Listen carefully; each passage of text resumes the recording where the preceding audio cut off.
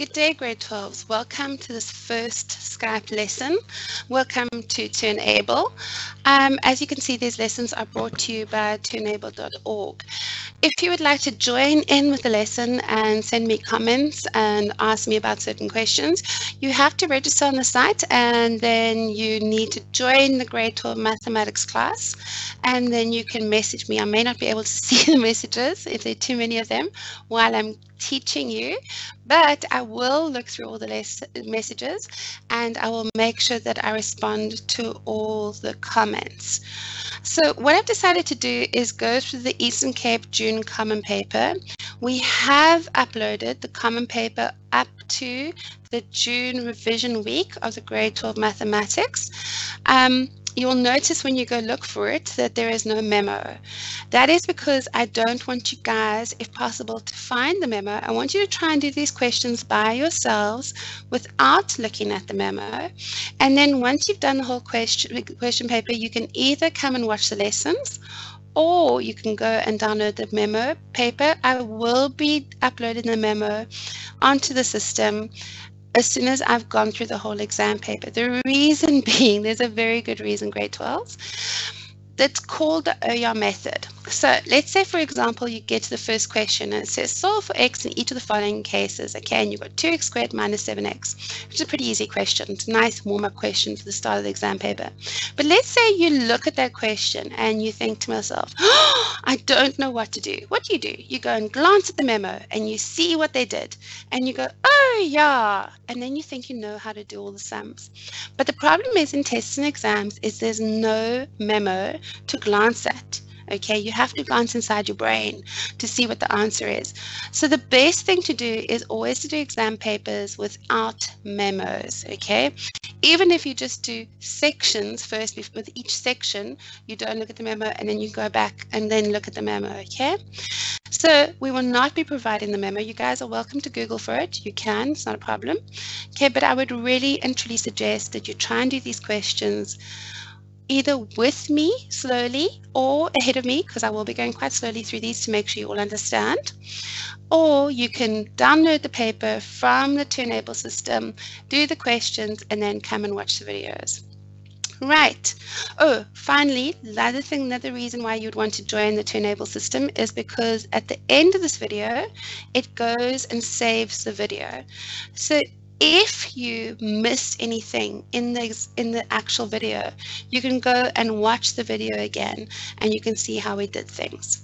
So let's get started straight away, and I'm just going to basically work through this exam paper nice and slowly, and then by the end of this exam paper I'm hoping that you guys we'll do a little survey with you guys on Twitter or somewhere, and I hope that you'll be able to identify sections that you are more worried about than other sections, and we will go through those sections, because remember right at this time we're busy doing revision. Okay, so the first question says 2x squared minus 7x equals 0, and they're asking us to solve for x.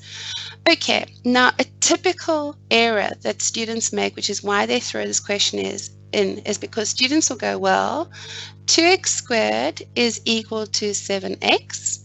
Let's cancel the x's and you're left with 2x equals 7, and therefore x is equal to 7 over 2. That's correct, but you've actually missed out a whole answer. What you need to realize is that there is a common factor here of x, and by cancelling you've actually lost one of the answers. So that is why they tend to put this type of question in one of the first couple of questions in almost every exam paper out there. So you need to realize that you need to take out a common factor of x.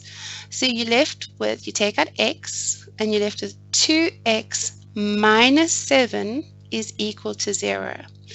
Now that means that either x equals 0 or 2x minus 7 equals 0.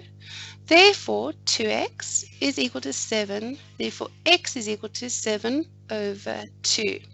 So that was that answer that you got there, great, but you lost out on this one, that x equals 0, and that is a viable option. So you need to be very careful when you get these questions that you don't just rush into them and cancel the x's. Right, the next one, we've got 1.1.2 says 4x plus 4 over x plus 11 equals 0. X does not equal 0, so it doesn't matter, and that is great. And they want us to give the answer correct to 2 decimal places. And as soon as you see that you're giving the answer correct to 2 decimal places, what does that mean? That means that we are going to have to use the formula.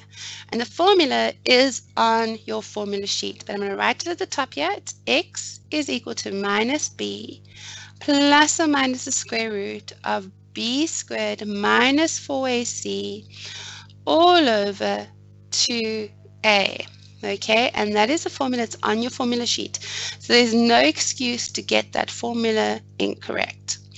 Okay, so what does that mean? But this is called the quadratic formula, which means we need to get this into the form of a quadratic, which is ax squared plus bx plus c.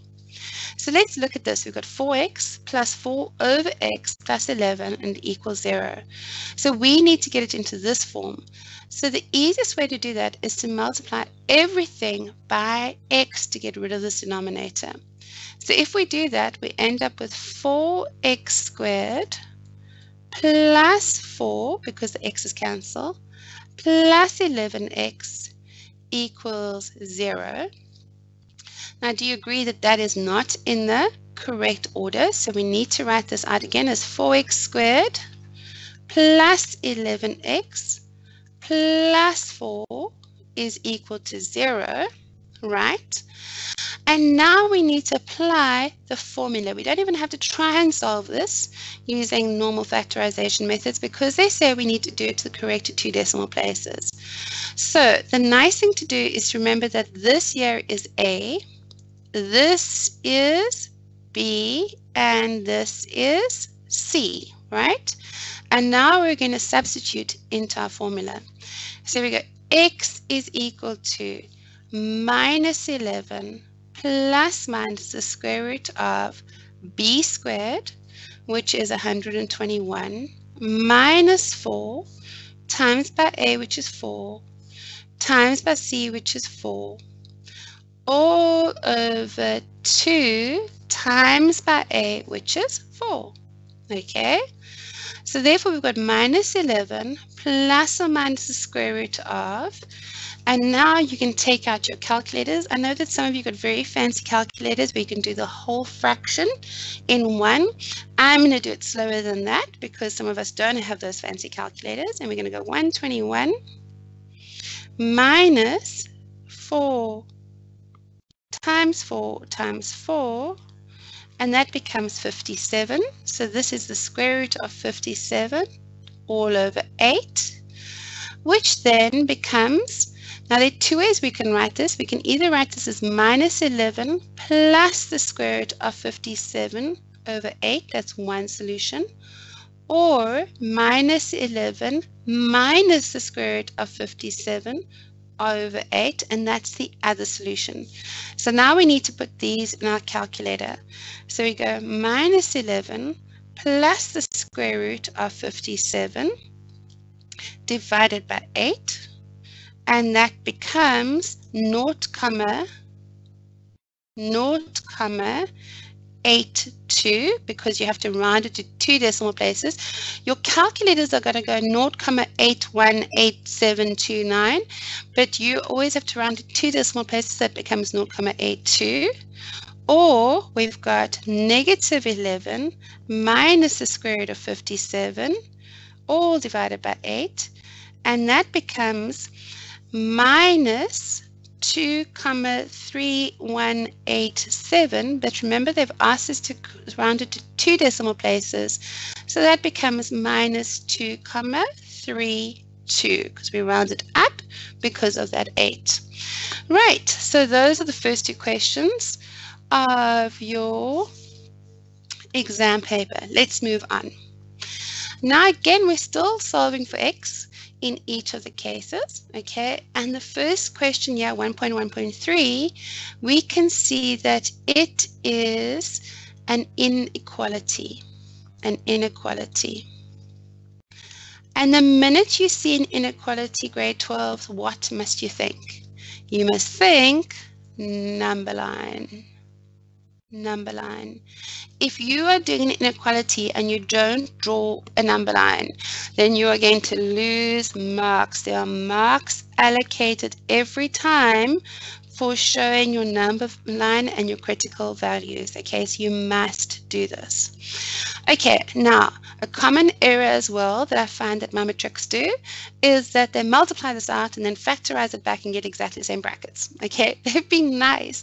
They've already factorized it for you. And what they're saying is that there are two critical values. There are two places where this expression could equal naught. So if we look at this, we can say, well, we've got 2x minus 1. If that equaled naught, the whole of this expression equaled naught, then x would equal a half, right? Or x minus 3 equals naught, then x equals 3.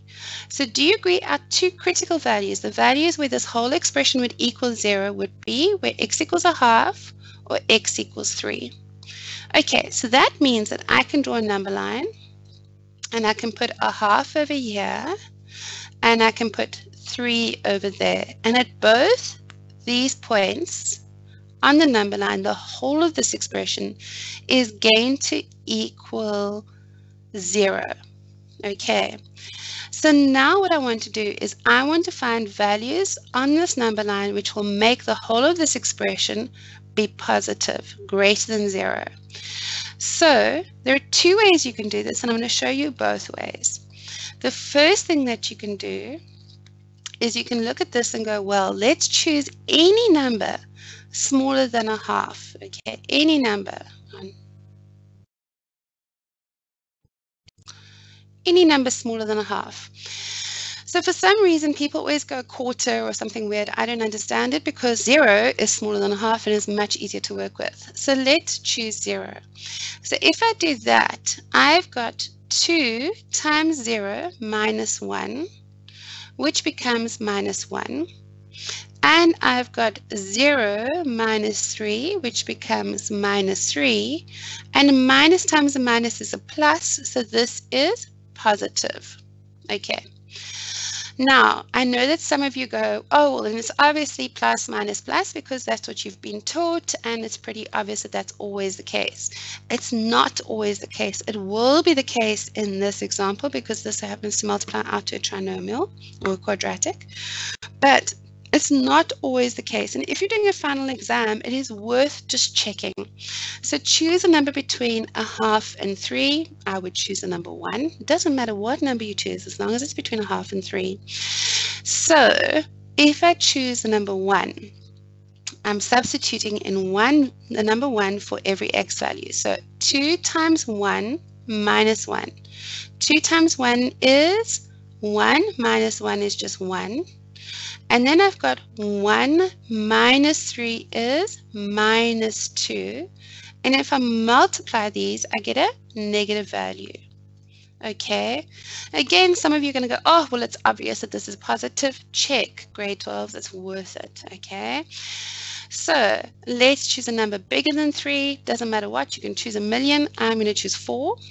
So 2 times 4 is 8. Minus 1 is 7, so it's positive. 4 minus 3 is positive. A positive times a positive is a positive. Right, so my final answer here is that this whole expression is positive when we are on this side of the half, but not including the half, or we're on this side of the 3, but not including the 3. Okay, so if you had to draw it, that's how you would draw it on the number line. If you then have to answer it, which they're expecting you to do, you would write that x is going to be smaller than a half, or x is bigger than 3. X is bigger than 3. Okay, if you'd been given this as a trinomial, you could have written it out that this is a half, and this is 3, and it's obviously a positive trinomial because 2x times x is positive 2x squared. So that means it's a happy graph. So it looks like that, which means that that is plus, minus, and plus. Now, that is great if your inequality is a trinomial. But if it's not a trinomial, you can't really use this method. So I tend to always use the number line method where I just find my critical values, whether it be 2 critical values or 3 or 4, and then solve by substituting in values. It's a little bit safer than this because this only applies if this happens to be a trinomial. Right, let us erase all our writing and do the next question. Okay, so now we are asked to solve for this. We've got 3 to the x times by 3 to the x plus 1 is equal to 27 to the x. So I'm thinking that what we should be doing is looking at common bases. This here we can see is actually the product rule with the common bases, where what do? If we've got a common base of 3, we can multiply, we can add the exponents. So this becomes 3 to the x plus 1. So that becomes 3 to the 2x plus 1. Okay, but now how does that help me? Because this is 27 to the x. Well, if I think about it, we need these to have the same base. If we have these being the same base, then I can get rid of the bases. Let's think about this. 3 times 3 is 9, times by 3 is 27, right? So therefore this is 3 cubed all to the power of x. So therefore I can write this as 3 to the 2x plus 1 equals 3 to the 3x, right? Now I've got common bases, and what do we do when we have common bases? We can cancel them, yay! So what are we left with? We're left with 2x plus 1 is equal to 3x, and now we just solve for our x. Okay, we've got therefore that 1 is equal to 3x minus 2x. Therefore, 1 is equal to x, and there is our solution. How easy was that if you just thought through the fact that 27 is 3 cubed? So always look for common bases here. Right, now they've asked you to solve simultaneously. You've got 3 plus y is equal to 2x, and you've got 4x squared. This is supposed to be y squared. I'm sorry. Y squared equals 2xy plus 7. So we've got 3 plus y equals 2x, and then we've got 4x squared plus y squared equals 2xy plus 7. So I think the easiest way to do this, there are a couple of ways you can solve simultaneously. You can either if you've got things that have both got x squareds and both got y squareds, we can use elimination. But since the first expression here has just got x's and y's in it, and this has got x squares and y squares, I think we're going to solve either for x or y here and substitute in. So we're going to use substitution. Okay, and now we need to decide which variable we're going to substitute for. Okay, so if you look at this, if I write this out, we've got 3 plus y is equal to 2x. Do you agree that if I solve for x, I end up with a fraction? But if I solve for y, I end up with a very basic equation. So I can go y is equal to 2x minus 3. Okay, and I'm going to call that equation 1. Right, now let's look at this horrible thing here. We've got 4x squared plus y squared equals 2xy plus 7. And what I'm going to do, I'm going to call this equation 2, and I'm going to sub equation 1 into equation 2, which means that every time I see a y, instead of y, I'm going to write 2x minus 3. So let's do that. So we've got 4x squared plus bracket 2x minus 3 all squared. I'm going to take this across the equal sign, so I'm going to go minus 2x times by 2x minus 3, and when I take this across the equal sign, it becomes minus 7, and all equals 0. Right, so now what I'm going to do is I'm going to multiply out these brackets, right? So we've got 4x squared equals. When you multiply this bracket, okay, I'm going to show you how to do it slowly and then I'll show you the rule. Okay, so we've got 2x minus 3 squared. So that's the same as saying 2x minus 3, 2x minus 3. So if we use FOIL, what is that? That is first, outers, inners, lasts. Okay, so the first is 2x times by 2x, which becomes 4x squared. Then we've got the outers, which is that, so it becomes minus 6x. Then we've got the inners, which is minus 6x. And then we've got the last, which is minus 3 times minus 3, which is plus 9, which becomes 4x squared minus 12x plus 9.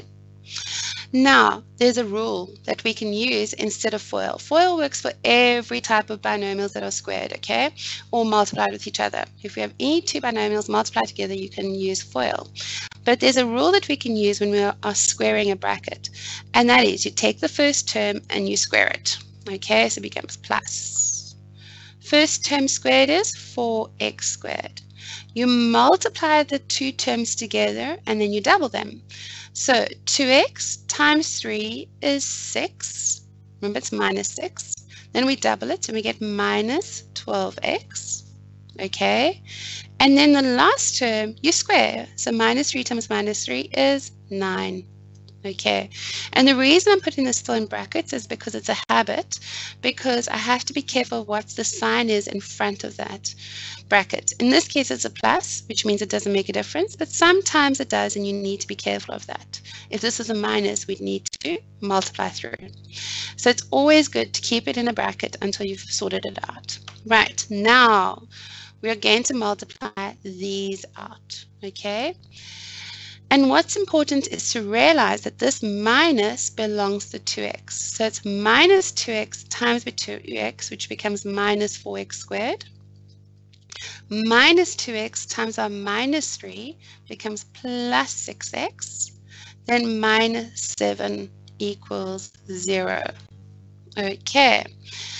So now let's make this even nicer by multiplying out this bracket, getting rid of the brackets, and then adding the like terms. So what have we got? We've got 4x squared plus 4x squared minus 12x plus 9 minus 4x squared plus 6x minus 7 equals 0. So let's add up our like terms. Okay, 4 plus 4 is 8, minus 4 is back to 4, so it becomes 4x squared, minus 12x, okay, plus 6x is minus 6x, and then plus 9 minus 7 is plus 2. So now we're going to factorize this. Now you might jump immediately into the fact that it's a trinomial, but what you need to realize is that we can take out a common factor of 2. So if we take out a common factor of 2, we're left with 2x squared minus 3x plus 1. And then we can easily factorize that. So if we factorize that, we got the factors of the first term can be 2 and 1. And the factors of the last term are 1 and 1. So obviously we've got 2x and a 1 and an x and a 1 equals 0, right? What we need to remember is that the middle term is a minus, okay? And that means that we want this number to add up to a minus 3, but because this is a positive, both the signs have to be the same, so therefore this becomes minus and minus. So our x value options are either that x equals a half or that x equals 1. Okay, and again, a common error that grade 12s make is they then stop. But you can't stop at this point because at this point you haven't solved for y. You need to substitute back into either of these two. But really, I would substitute into question 1 because it's much easier. Okay. you need to substitute back in order to find the y value. Okay, so let's do that. I'm just going to change color so you can see what I'm doing. So I'm going to substitute x equal to the half into here. So I get y is 2 to the half minus 3. 2 times the half is 1 minus 3, which is minus 2. That means that my pair of coordinates that work for this, the xy values that work, are a half and minus 2, or let me choose another color. I can substitute in the value 1. If I've got y is equal to 2 to the 1 minus 3, then I get 2 minus 3, which equals minus 1. So that means the other pair that work for this is 1 minus 1. Right, so it's quite a long question, the solving simultaneous question, and it's worth 6 marks in the exams. Well, in this exam specifically, it was worth 6, but it's usually quite big. It's usually worth 6 or 7 marks. And the reason is because, 1, you need to obviously show your knowledge of being able to solve simultaneously.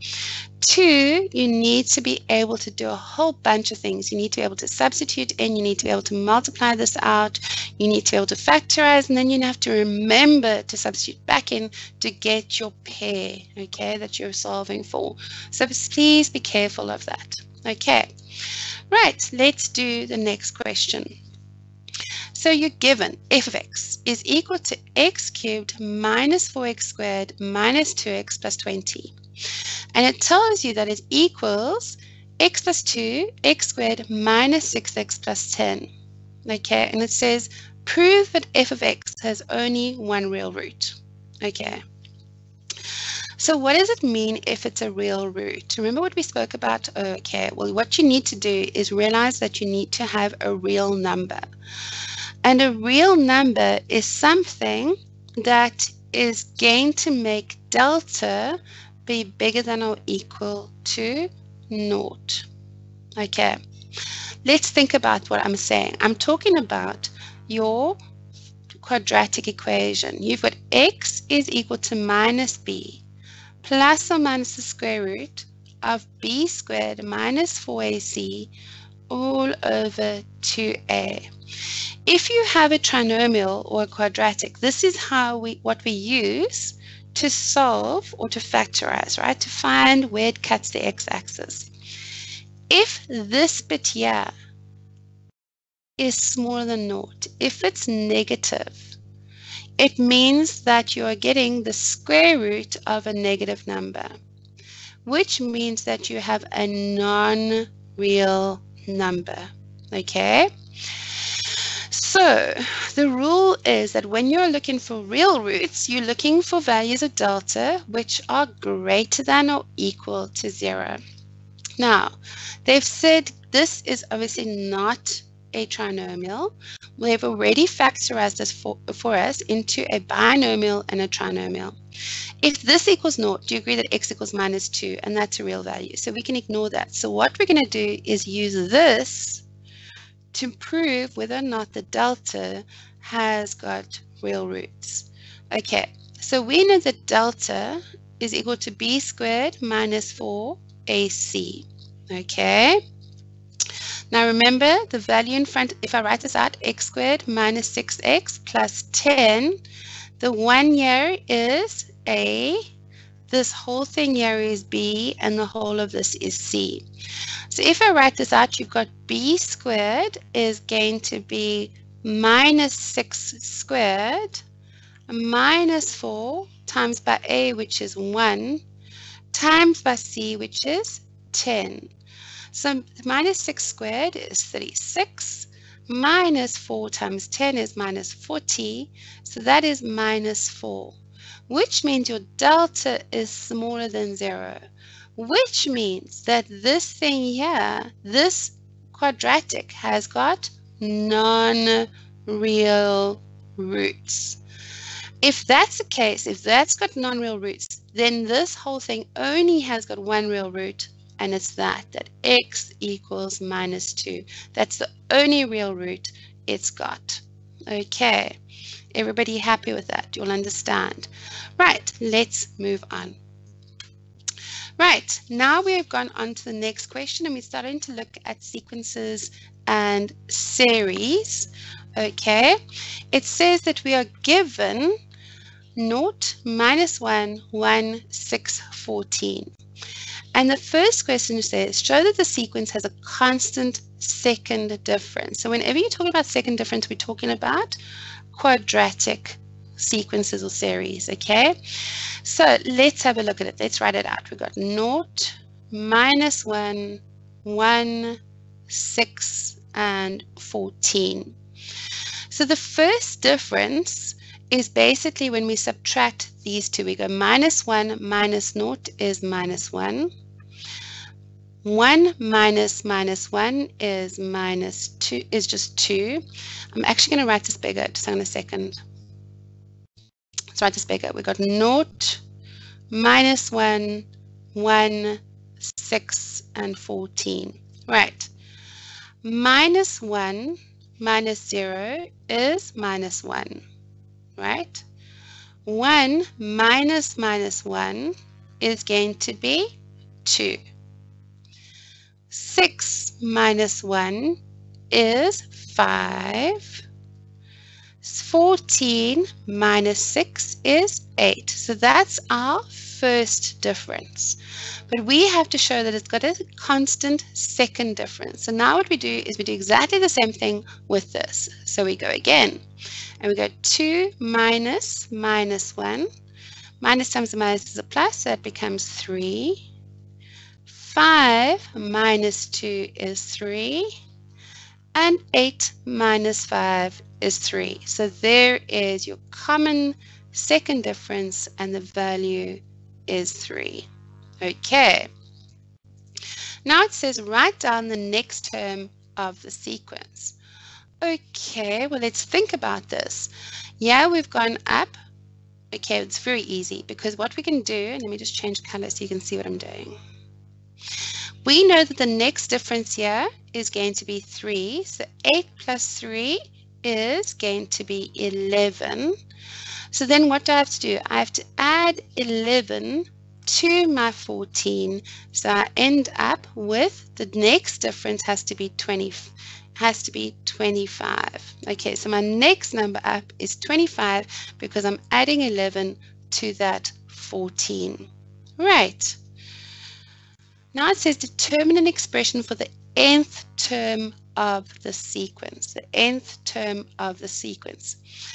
Okay, now the way this works is the first difference is allocated the value of a plus b plus c.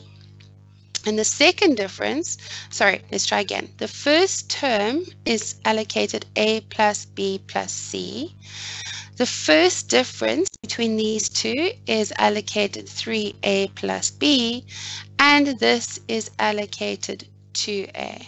Right, so we're going to use this rule, and we are going to use that to solve the general formula for the term. The term general formula is Tn is equal to an squared plus bn plus c. So we are going to use this now to solve for a, b, and c. And grade 12s, these aren't on your formula sheet. Okay, so you guys actually need to learn this. You need to learn that the very first term of a quadratic sequence can be given the values a plus b plus c, or can be represented by a plus b plus c. The first difference can be represented by 3a plus b, and the second difference by 2a. And then we solve. Okay, so 2a equals 3. Therefore, a is going to be 3 over 2. Right? Happy with that? So we know that this is going to be 3 over 2n squared plus, now we're solving for b. So we know that, I'm just going to, yeah, okay, so we got 3a plus b is equal to -1, but a is 3 over 2, so you got 3 times 3 over 2 plus b is equal to -1. So if I multiply that out, I've got 9 over 2 plus b is equal to -1. So therefore my b is going to be -1 minus 9 over 2. So therefore B becomes minus 11 over 2. So B is minus 11 over 2n. Right, and now I need to solve for C. Okay, so I'm going to write it over here. I'm sorry my writing's so scribbly. I will work on that. Okay, we've got A plus B plus C is equal to 0.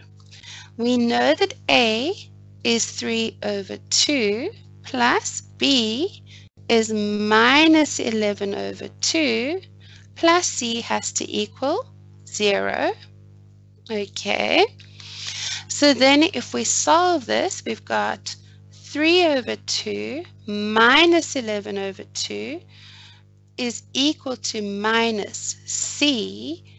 So therefore we can say that we've got negative C is equal to negative 8 over 2. Therefore C is equal to 4. So therefore we got plus 4. So if we want to write that out nicely, we've got 3 over 2 n squared minus 11 over 2n plus 4. And that is the general formula for this. Okay, now let's move on to the next question. Now it says calculate the 30th term. So all that we are doing is we are substituting 30 into the n. And I'm going to erase all this writing and then start again because we actually don't like this at all. So we had that Tn is equal to 3 over 2 n squared minus 11 over 2n plus 4. And they want the 30th term. And all we are doing then is substituting in for n the value 30. So we go T30 is equal to 3 over 2 times 30 squared minus 11 over 2 times by 30 plus 4. Okay, so if we do that and we pop it in our calculators, we come up with a value of 1,189, and that is the 30th term, All right, let's move on to the next question. It says, in the arithmetic series, a plus 13 plus b plus 27 plus continue. It says, prove that a equals 6 and b equals 20.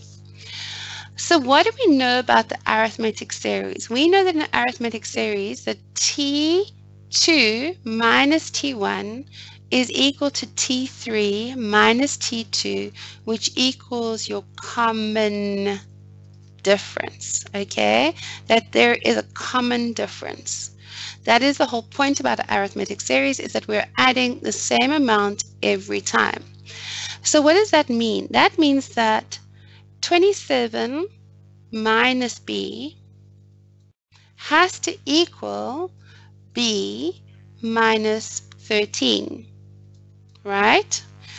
Which means that we can solve for this. We've then got 27 plus 13 is equal to b plus b. This becomes 40 is equal to 2b. And therefore, we've got that 20 is equal to b. Yay, so we've solved that.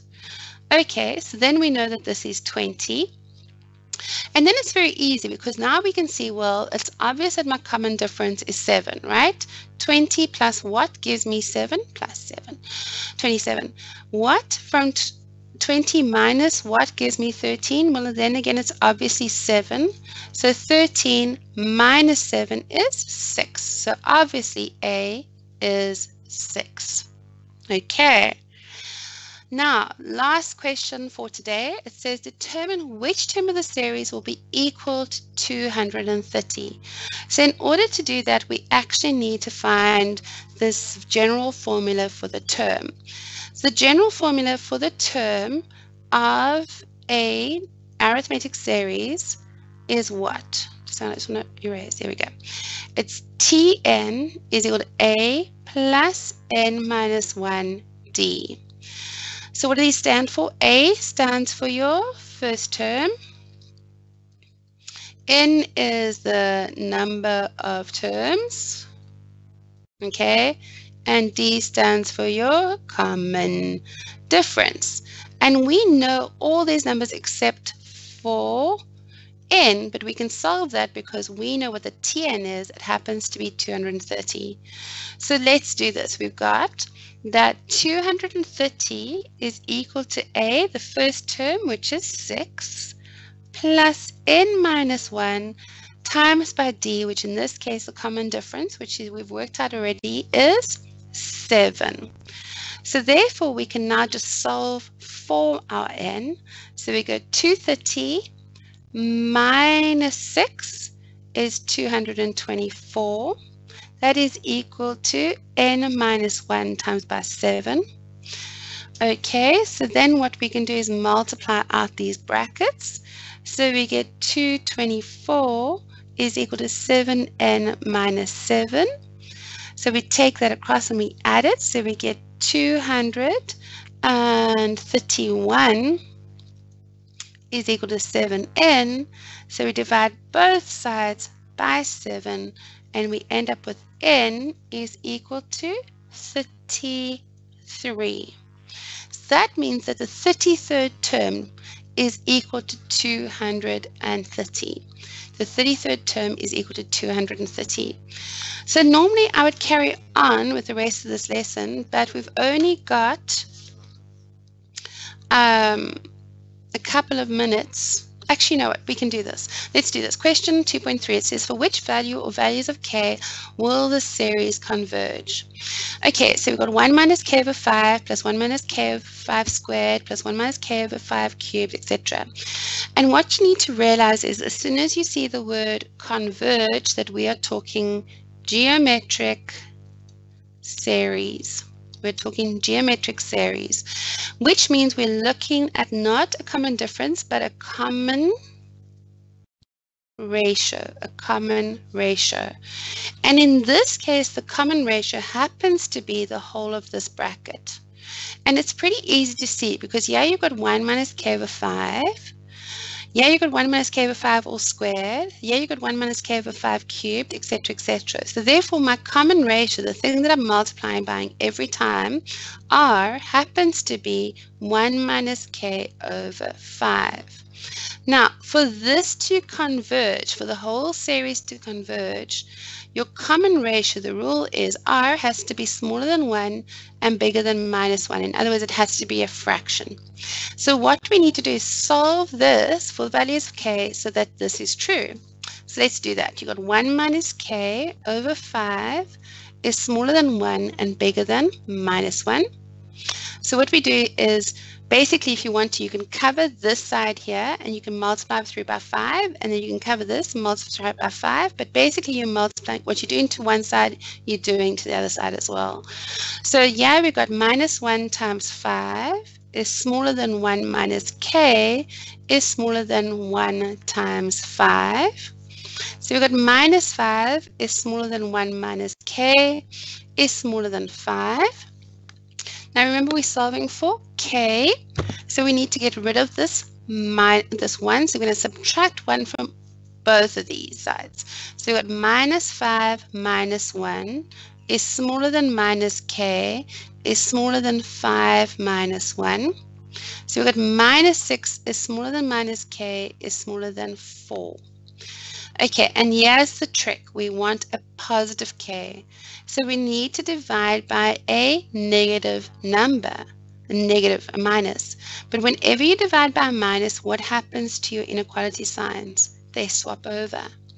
So you need to then remember that if you want a positive k here, you need to divide by minus, but you're dividing the whole expression by minus, which means these change. So therefore, we've got 6 is greater than k is greater than 4. And that is your answer. It says, for which values of k will the series converge? Well, it will be that k has got to be greater than 4 and smaller than 6. So any number between 4 and 6 will work. Right, grade 12, that's it for today. please join me again tomorrow and we'll carry on going through this exam paper. Again, like I said, if you've missed anything or you want to go through it again, just go click on the session afterwards and this video will be up as obviously not a live broadcast anymore, it'll be recording. Okay, but join the class so you can message me. Have a great day.